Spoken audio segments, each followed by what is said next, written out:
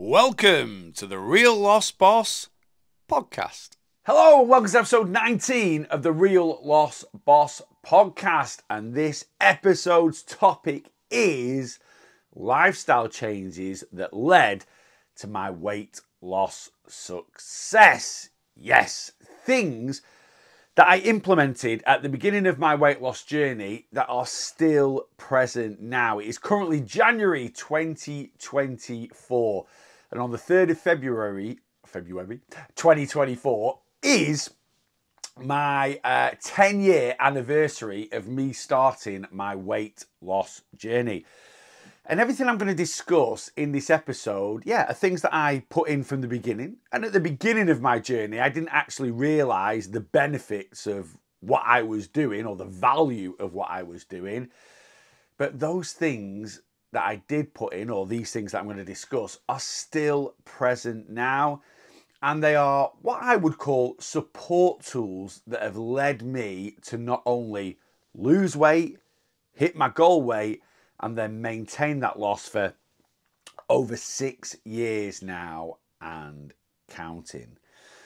When I started my weight loss journey in 2014, I didn't know what I was doing, if I'm being totally honest. I didn't. But I set one precedent. I said to myself, I want to lose weight in a way that I've never, ever tried before, because I was desperate for success. All the previous methods that I'd tried, I'd failed at, like many of us do now, where, we're jumping on fad diets like Slimming World, Slim Fast shakes, intermittent fasting, not eating carbs, eating stupidly low amounts of calories. All these crazy, in all honesty, ways to lose weight, they just don't lead to long-term success. And I just wanted to do it in a totally different way. So when I'd made the decision to start this weight loss journey, which was Christmas 2013, I did dry January in 2014. Now, I'm currently doing dry January, and it doesn't seem like a big deal nowadays. But in 2014, I was a big drinker. And I'm not just talking about my current size at the time. I drank a lot of alcohol. So I did dry January 2014. And I kind of did that to try and prove to myself that things that I felt I was dependent on, I could stop. Right? I was obviously very dependent on food because I was 37 stone. But, I thought I'll do dry January. And while I was doing dry January, I obviously became a little bit of a hermit because I used to spend 4 or 5 nights a week in the pub, and I really cut that down. I still went out. I still went and played pool for my local pool team. But Friday, Saturday nights, I might have nipped into the pub for, I don't know, half an hour, 45 minutes to say hello to a few mates, had a Coke or two, and disappeared. So I had a lot more free time on my hands, and free time on my hands, and I utilised this free time to really think and plan about how I was going to do this weight loss journey. And like I say, one thing I was really mindful of was not doing anything that I'd done in the past. I wanted to do things totally different. So the first change that I made was looking at calories. I remember being dragged to a dietitian in the late 80s. My primary school sort of raised concerns about my obesity. I was then took to my local GP practice by my mum because she wanted to discuss it with them. They then referred me to a dietitian, and both my GP and the dietitian told me that I needed to go onto a calorie controlled diet. But they never told me how to go onto a calorie controlled diet. They told me a method to reduce my calories, but they never discussed calories with me. They never sort of explained what a calorie controlled diet was. They literally, maybe not the GP, but certainly the dietitian, just got this list, this piece of paper, and they basically said, on this side, these are the foods that Neil should be eating, and on this side, these are the foods that Neil shouldn't be eating. So yes, that is obviously controlling calories, because the side that said this is what Neil shouldn't be eating was calorie dense, you know, highly palatable foods. And the side that Neil should be eating was obviously a lot more low calorie, much healthier food. So of course that is controlling calories. But they never explained about calories in, calories out, you know, sticking to a set amount of calories. Now, I don't, in a way, I suppose that was a good thing. In another way, it was a bad thing. And, you know, I don't think calorie counting or discussing calories should be introduced to children that have a weight issue. I just don't think there's any need to do that. And I'm going to do a podcast in the future on childhood obesity and how to tackle weight loss, especially if you're watching this now and you do have children that have a weight issue. I'm going to go into more detail about how I tackle obesity with children. And you don't need to go down the calorie counting route, but even if they'd took me to one side or asked me to sit outside and discussed it with my mum and said to my mum, look, basically Neil burns this many calories, he needs to be eating this many calories.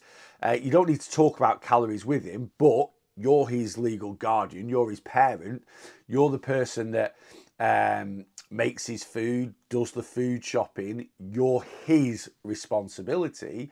And this is, you know, what you need to do. And his breakfast needs to be this many calories, and his lunch needs to be this, and his tea needs to be that. Again, you don't need to discuss that with him directly, but when you dish up his tea, make sure it's 600-700 calories. When you send him to school with a packed lunch, that packed lunch should be, again, maybe 500-600 calories. Something like that. There was none of that. So I just decided to look at calories. And you know what? It was one of the best things I did because it kind of flicked on a light switch. A light bulb just went off. I was like, I get it. So I burn this many calories because that's all a calorie is. It's just a reference of energy. Calories are how we determine energy going into the body, food and drink, and energy coming out of the body through our metabolism, daily movement and exercise. And when we compare the two, that is the only thing that affects our body fat. If we consume, obviously, less calories than we burn, so we take out more energy than we put in, that reduces our stored energy, which is what body fat is. And I love that premise. I just like, I know it. I'm not shooting in the dark all the time. I know that, you know, at the time, I didn't know how many calories I burned, I'll be honest with you. But I knew I probably burned a lot of calories because of my size, and therefore I just decided to eat the recommended average calories for a male, which was 2,500 at the time. So I was like, right, that is how I'm going to control my calories. An average male eats 2,500 calories a day.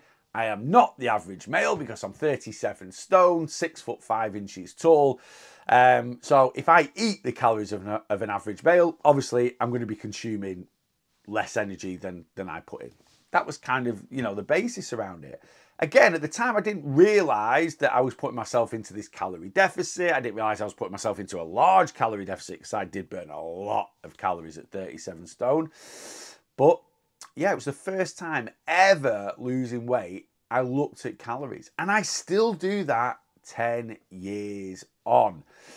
I track my calories every single day. Now, at the time, I didn't track my calories. I didn't have a clue what MyFitnessPal or NutriCheck was. I don't know if NutriCheck was around at that time. I don't even know if MyFitnessPal was. I didn't start using MyFitnessPal till 2 years into my weight loss journey. Basically, what I did was I had a calorie structure, which is what I give to my online clients now. And I had a set amount of calories for breakfast, lunch, and dinner, or as I like to call it, breakfast, dinner, and tea. And then I had an extra little pot for snacks, or what I call extras. So that little pot for snacks and extras was basically if I wanted more than 700 calories for my tea, I'd take it out of that extras pot. Likewise, if I was going to have a snack in the afternoon or a snack in the evening, it would come out of the snack stroke extras pot. And it just works. It does, it just works. It's a great way to control your eating. And now it's even easier because I track my calories every day. Do I need to track my calories every day? Absolutely not. I've done this for so long now, I can subconsciously give myself the right types of food, the right portion size. You know, if I know I'm going to have 600 calories for my lunch, I don't need to track those calories. I can just make a meal for 600 calories and it, you know, I've got that control. And you'll have exactly the same as that if you are consistent in tracking your calories for as long as I've done it for. You'll just learn. You'll learn along the way of the types of food you should be mostly eating, the portion size you should mostly be having. So why do I track my calories every day still? A couple of reasons. Number one, I don't find it a chore. I find it really, really easy. So why would I not do something that I find easy that keeps me in control of my eating? And number two, I never ever want to be a hypocritical coach stroke influencer. However, you know, if you work with me on a one-to-one basis or you're in my community, you might class me as your weight loss coach. If you just follow me on social media or you're just watching my podcast, then you might just class me as an influencer. But I never want to be a hypocrite. Everything I tell you guys to do, I do. So no one can ever turn around to me and go, well, it's all right for you. You don't need to do this anymore because you've lost your weight. I do it. Whatever I tell you to do, I do as well. So I started off my weight loss journey looking at calories. I still look at calories now. And I used to stick to 2,500 calories a day. The next thing that I implemented into my lifestyle was treat nights. So again, previous methods of me losing weight had always left me feeling overly restricted. From slim fast shakes to having a certain amount of sins every day, to just boycotting certain foods, saying I'm never eating a takeaway again, I'm never eating chocolate again, I'm never eating crisps again. Whatever method I had tried in the past, from that dietitian giving my mum this list that we pinned on the fridge, Neil can't eat this, Neil can eat that.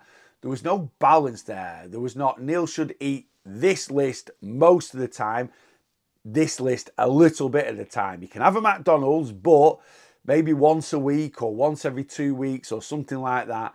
Balance. None of that. It was eat this, don't eat this. Restriction. Over restriction.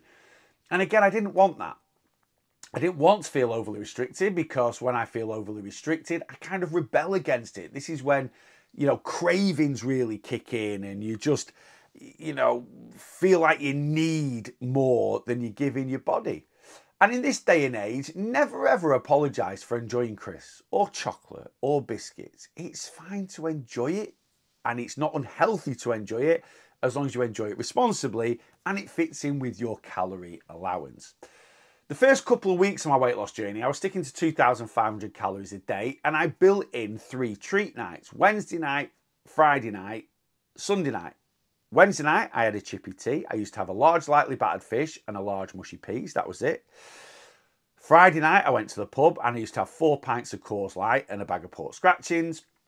And on a Sunday night, my treat was a Chinese and I used to have a main course and an egg fried rice. That was it. Yeah. As long as I felt like I'd given it my all for a month, the last Wednesday of every month when I had a chippy on a Wednesday night, I'd have a handful of chips. And on a Sunday, when I had a Chinese, I'd have a starter, last Sunday of the month.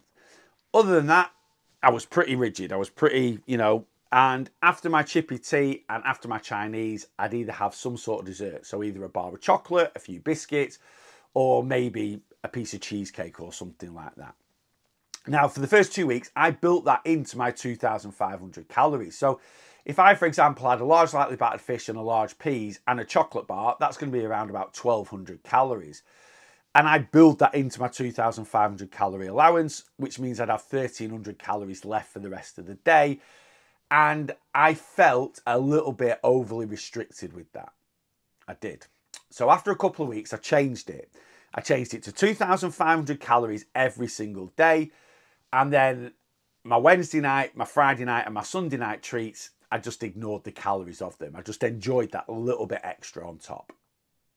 And it just worked. And it stopped me feeling overly restricted. I never craved anything because I knew that on Wednesday night, I was having a bit of a takeaway and some chocolate. Sometimes I mixed it up.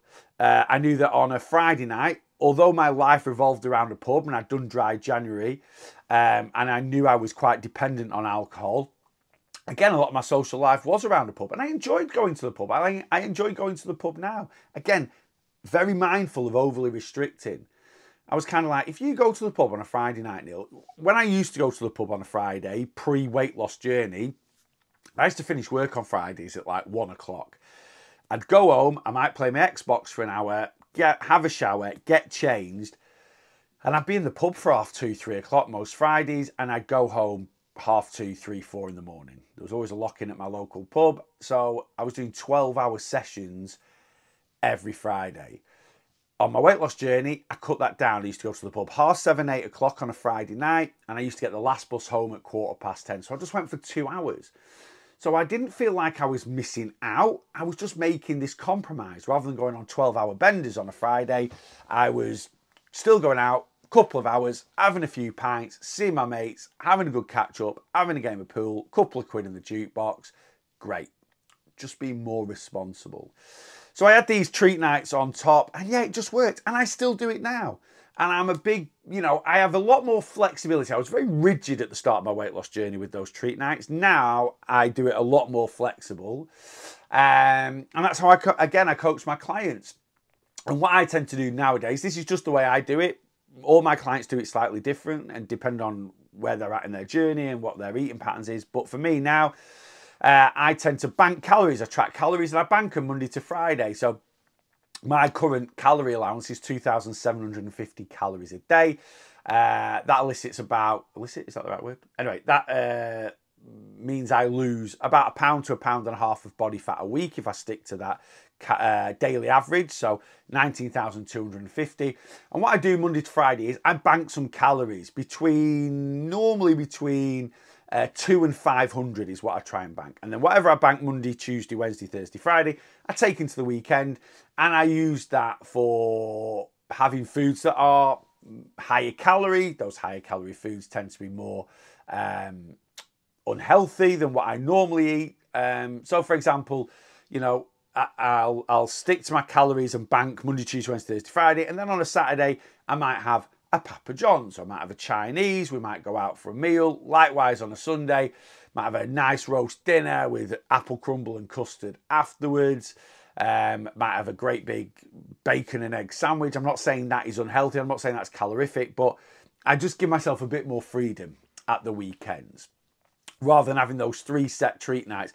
And likewise, if I need to have a higher calorie Friday, I'll manipulate my calories around. So I might do higher calorie Friday, Sunday. I might do Friday, Saturday. I might do Saturday, Sunday. I might, the odd week, for whatever reason, do Thursday, Sunday. There's no set rules to it. And I love that flexibility. But however I did it in the past or however I do it now, I have those treat nights. And that leads to feeling less restricted. It reduces cravings. And it's going to make you a lot more consistent on your journey. And that's what we're trying to do. That is what we are trying to do. We are trying to be consistent.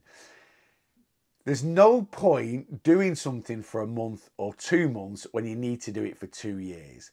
So whatever you're doing today to lose weight, you need to be prepared to do that for however long it's going to take you to get to your goal weight. For some people, it's 6 months. For some people, it's 12. Some people, it's 3 years.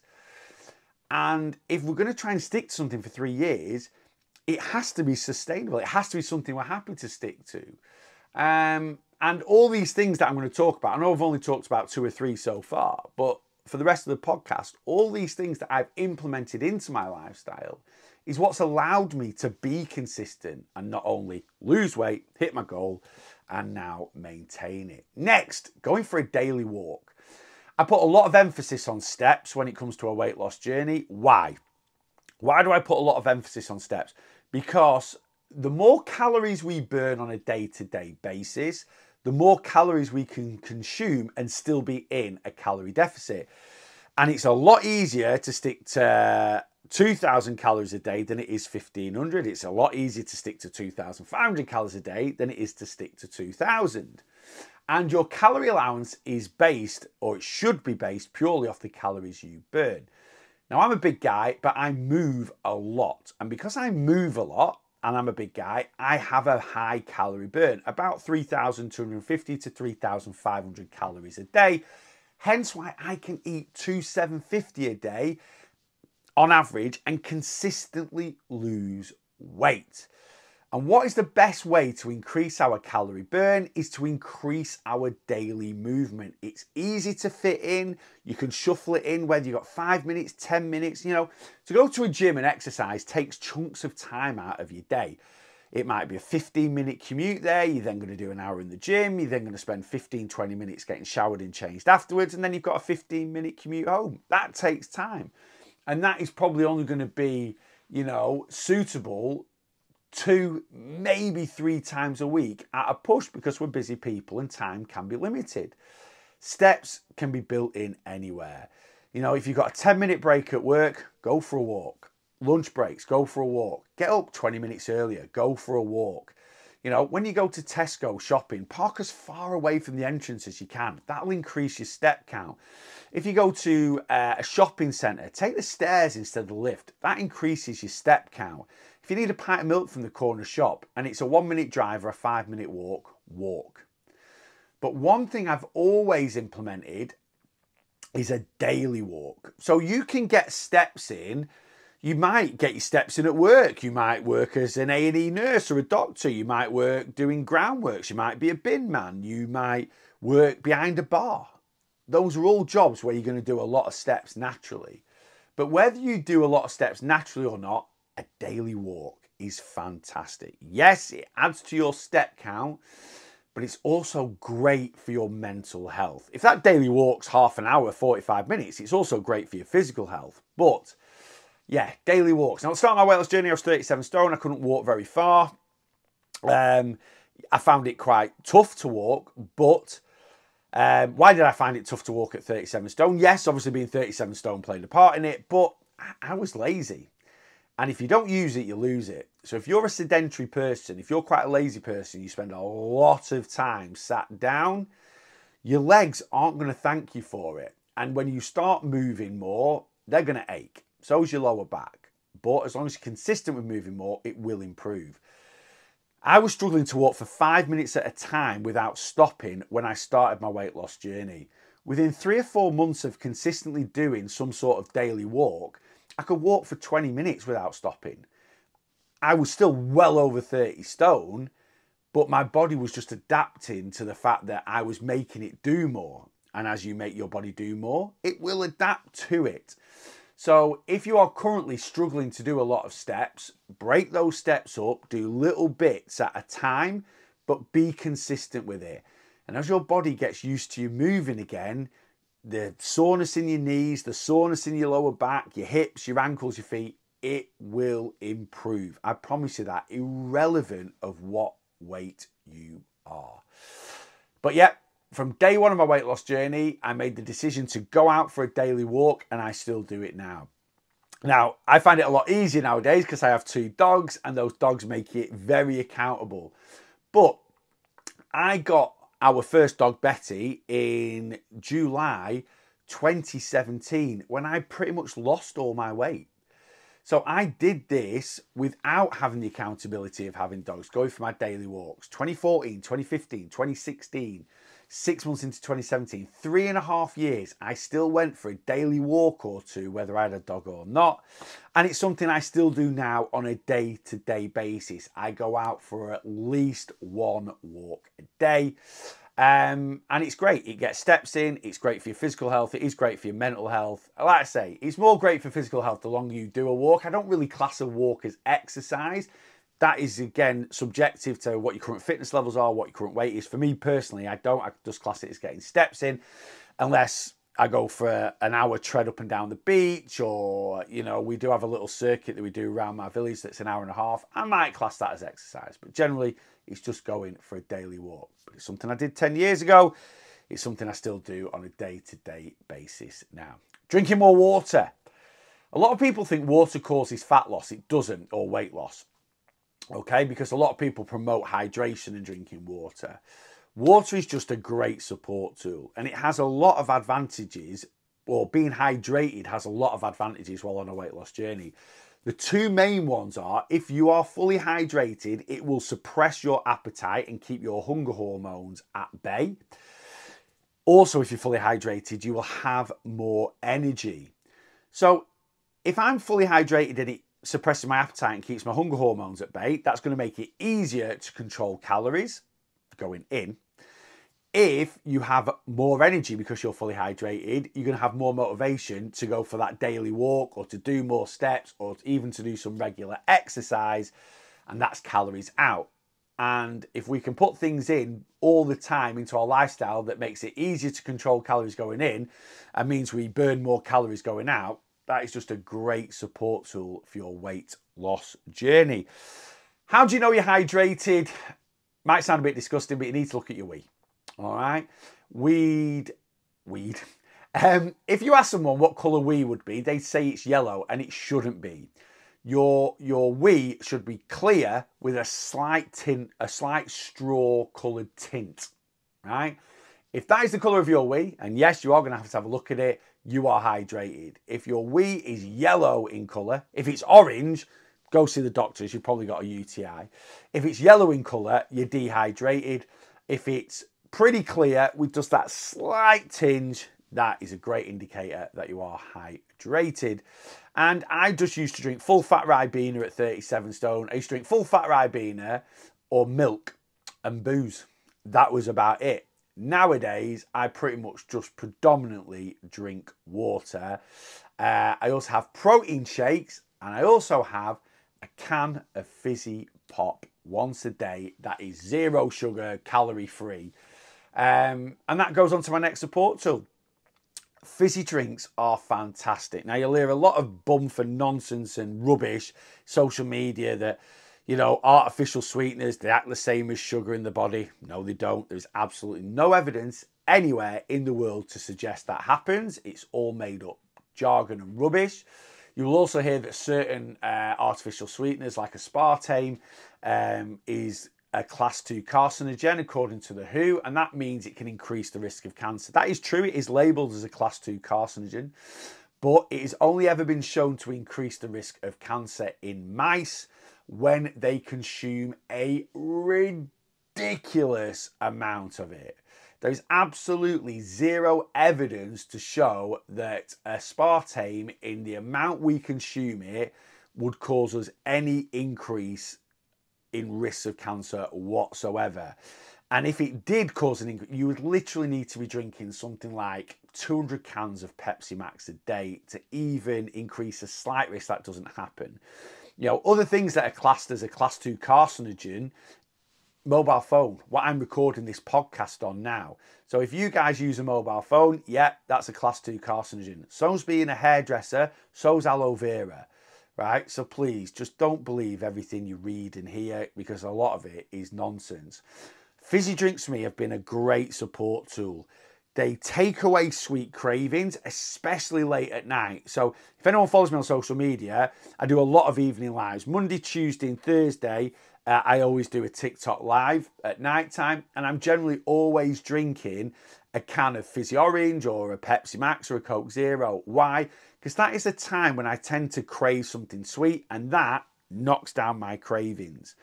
If I'm not going to have a can late at night, I always have a can with my tea. So I tend to drink 1, maybe 2 cans of fizzy pop a day.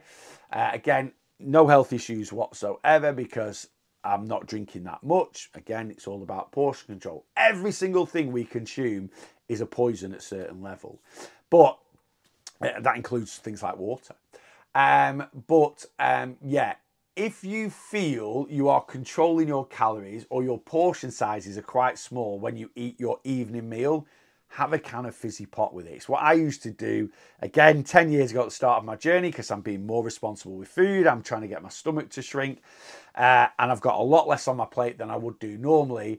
And having that fizzy pop, and where I came up with that was from going to like all-you-can-eat Chinese buffets. You go to an all-you-can-eat Chinese buffet or the all-you-can-eat Pizza Hut buffet, they supply you with free, unlimited refill fizzy drinks. Why? Because it fills you up, it bloats you out, and therefore you are gonna eat less food. Well, you're not pulling the wool over a 37 stone man's eyes.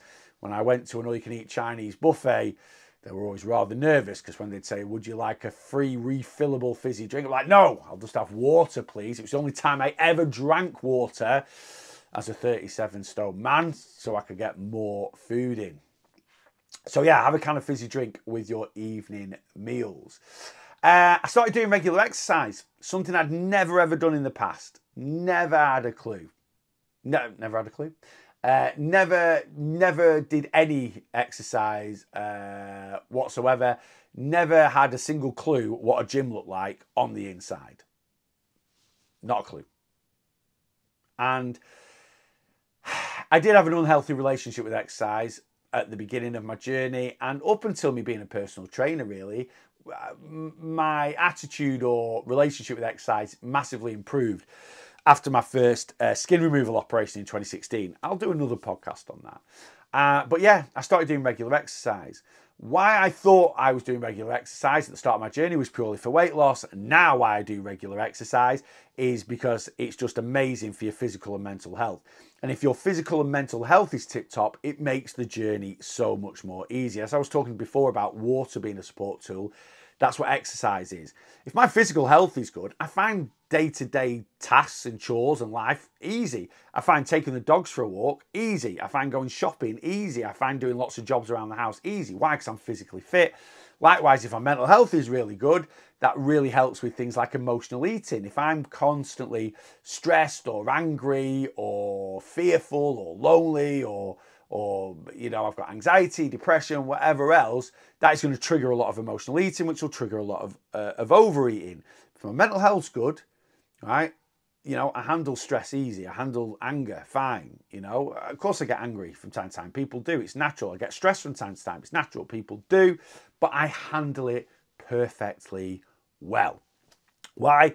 And one of the main reasons, you know, there's other factors, but one of the main reasons is exercise. And if I go a period of time without doing regular exercise, and it's very rare, but if I go on holiday or something like that, I don't go to the gym, or like over Christmas,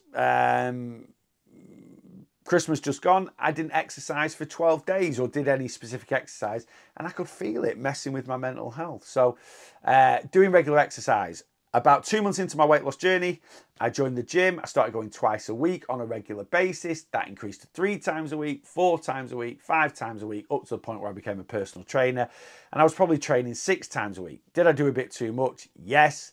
Now I set myself the target of going 3 times a week to the gym. I normally go 5. And again, I'm not doing that for weight loss. I'm doing it because it's ace for my physical and mental health. And I love doing it. And the gym's a very social thing for me as well. I've got a lot of friends there and people I know. So I just enjoy going anyway. Plus I do exercise that I love doing. But now I set myself, as long as I go 3 times a week, I am more than happy. Any more than that is just a bonus. But doing regular exercise, although at the beginning of my journey, I thought it was the main reason I was losing weight. Now I know it wasn't. At the beginning of my journey, just like it is now, it was just improving my physical and mental health, which allowed me to walk after 3 or 4 months, still being over 30 stone, but being able to walk for 20 odd minutes without stopping. You know, it also allows me to control my eating a lot more because it really helps with my mental health. You know, I came off my antidepressants just before I started. I've been on and off sertraline from being 19 years of age up to starting my weight loss journey. Was tested. My dad was bipolar type 2. I was tested for it loads. They never could come to any conclusions whether I was bipolar. I could be very manic depressive at times. And I really struggled with my mental health. And, you know, I've thought about taking my own life a lot. I've tried to take my own life twice in my lifetime. I will be totally honest with you on that one. And again, that might be for another podcast down the line. And the last time I tried to take my own life was 5 weeks before starting my weight loss journey. And, you know, but since doing regular exercise, since starting this journey, yeah, you get the odd low mood. That's just natural. But it never lasts for more than maybe a day or two. And you know, I have to put down things that I've implemented into my lifestyle that has stopped me feeling like that. And again, one of those things is doing regular exercise. And like I say, 2 months into my weight loss journey, I was going twice a week. 10 years later, I'm now going between 3 and 5 times a week on a consistent basis. Next, weight loss breaks is what I call them now. But at the start of my weight loss journey, again, I didn't want, it was this, having one eye on being overly restricted. And I didn't want that. Right? I never wanted to feel overly restricted. So I kind of took the pressure on off myself, and I sort of said to myself, if I've got a friend's, if I've got a party on a Saturday night, it's a friend's birthday or a celebration, or there's a big event going on in the pub, I am going to enjoy it. Most times I'm just going to go to the pub on a Friday night, 4 pints, bag of pork scratchings, that was it. But if there was a special occasion going on, rather than dodging it, just go and enjoy it. It's just one special occasion. And if you look over the course of a year, how many times do you actually have these? You might have one a month. You might have one every time. It depends how social you are. I don't have that many. I'm looking ahead now to 2024. And we've got 2 weddings this year and a couple of other bits and pieces. And that's it, right? So I always enjoyed them. Likewise, when I had a holiday, I had my first holiday at the end of June 2024, 4 or 5 months into my weight loss journey. And I can't lie, I did lose some sleep over it because I was, what am I going to do on holiday? Do I just drink Diet Coke? So I just have 2 pints, then go on to a Diet Coke? I was going to see one of my best friends who lives in the Alps in France. And do you know what? I just made the decision, no, Neil, you're going for 4 nights. It might have been 3 nights, 3 or 4 nights. Can't remember exactly what. I think it was 4 nights. Just go and enjoy yourself for 4 nights. The important thing is you get straight back doing what you're doing when you get home. And that's what I did. And I've done that on every holiday. I've done that after every Christmas since I started February 2014. And, the first 10 months of my weight loss journey, I didn't weigh myself. And when I first weighed myself, it was the end of October, and I went to the doctors. The doctors couldn't weigh me because I was too heavy. Their scales went up to 200 kilograms, and I weighed 234 when I started. So I just didn't weigh myself. I knew I was losing weight because my clothes were getting smaller and people commenting and stuff like that. And then in October 2024, I went for a bit of a review. It might have been a review about my antidepressants that I was on. I'd not been on them 9 months and the doctors wanted to see me. Or I might have gone for a bit of a health check. I became a bit of a hypochondriac with my health first couple of years of my weight loss journey. I was always going, am I healthy? Am I all right? Can I have a blood test? Can you check me for this? Can you check me? And they were like, Neil, you're fine. Anyway, I went in and said, come on, let's jump me on the scales. I was like, no, I don't want to. Why? Because if I'm not under 200 kilos, it might affect me and this and that. Oh, come on, get on the scales. So I did. I got on the scales and I was 100 and... Anyway, I'd lost 100 pounds. I'd lost 100 pounds in the first 9-10 months. And that taught me, I remember after weighing and seeing that loss, I went back to my car. I cried. I cried for about a minute. I can remember. And it was tears of joy. It wasn't an unhappy. I wasn't crying because I was unhappy. And I just sat there and I just contemplated everything and surmised everything. Surmise, again, is that the right word? I just sort of reflected, it's probably a better word, reflected on the last 10 months. And I was like, do you know what? I've had a chippy nearly every Wednesday night. I've been to the pub nearly every Friday night. I've had a Chinese nearly every Sunday night. I've been on 2 holidays, 4 nights in France, 9 nights in Benidorm in that time. I'd enjoyed this person's birthday, that person's birthday, and I've still lost 100 pounds. And that really cemented the fact that I did not need to over-restrict myself to A, have successful weight loss, and B, actually not over-restricting myself probably led me, because I've never ever stuck to a weight loss journey for 9-10 months. Never in my life have I been that consistent. And I was just like, well, this is the way to go. And it's still what I do now. When it's a holiday, I go on holiday, I enjoy it. When it's Christmas, I enjoy it. I have a cut off. So this is when I'm going to stop worrying about weight loss. This is when I'm going to get back at it. I stick to it.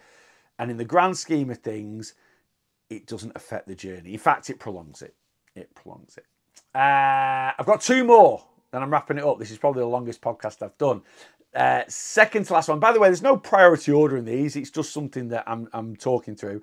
Prioritizing sleep. I used to have the worst sleep pattern in the world when I was 37 stone before I started my weight loss journey. I'll tell you why. I never wanted to go to sleep because as soon as you go to sleep, tomorrow comes. And I never wanted tomorrow to come. That might sound really sad, but that's how I felt. I hated my life. I was existing. I wasn't living. and I just didn't want to face the next day. So the later I stayed up, the further the next day would become. So I used to go to sleep at 2, 3 in the morning, get up at 11 o'clock in the morning. I was quite lucky. The job I did at the time, I didn't start till dinner time-ish or just after dinner time. I was in sales, and the sales, it sort of worked from like 12, 1 o'clock till 7 o'clock in the evening. So I was able to have that sort of sleep pattern, but I hated it. I absolutely hated it because, you know, when my friends are up in the morning and you wake up in the morning and you've got a mobile phone and people have called you, text you, and you just feel like you're missing out. And I just didn't feel like I was normal. You know, people going to work at 7, 8 a.m. in the morning and you know, and even colleagues that I spoke to at work, even though we didn't start till dinner time, they'd be like, you know, what have you done this morning? Oh, well, I got up, took my kids to school, went to the gym, done this, done that, done the other. And I'm just sat there feeling rubbish about myself because I've been up about half an hour.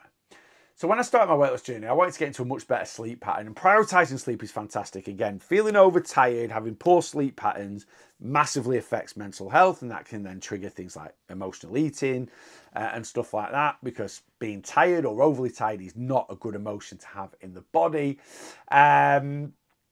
So I started prioritising sleep. And the first priority of mine was, you need to go to sleep one day and wake up the next day. And basically that meant trying to get to sleep before midnight. Turn your light out.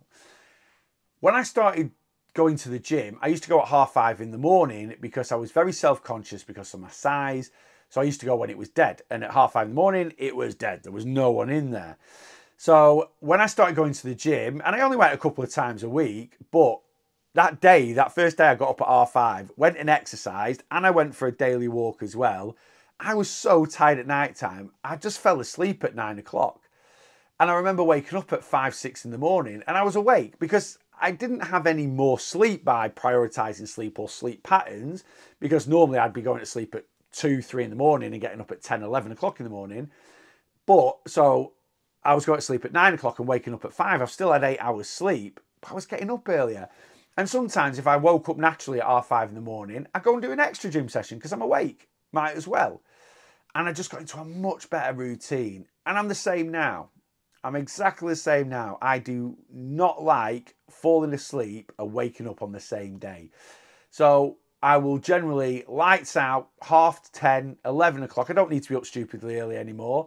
Different when I was a personal trainer. I was up at sort of 5:30 again in the morning, because I had to be in work for 6:30 doing sessions, and I would just naturally be flat out at 9:30, 10 o'clock at night. I don't really have that anymore because I'm retired as a personal trainer, but I still, you know, lights out. I'm always up at 7 a.m. in the morning, so I like lights out 10:30, 11 o'clock, fast asleep, get sleep, good night's sleep, get up in the morning, make the most of your day. So I used to prioritize sleep at the start of my journey, and I still do it now. And the last one is that high protein diet, something I push all the time. Again, just like water, eating a lot of protein doesn't cause weight loss. The main benefit while on a weight loss journey is it is satiating. It fills you up. So if you put a lot of protein into your system, it's going to really help you control your calories. Other advantages of a high protein diet: it can increase your metabolism because of the thermic effect of food. It's quite hard for the body to digest, means it takes more energy to digest it. It also really helps to regulate blood sugars as well. So if you eat anything that might spike blood sugars, if you eat a good source of protein with that, it will really help to level out your blood sugars.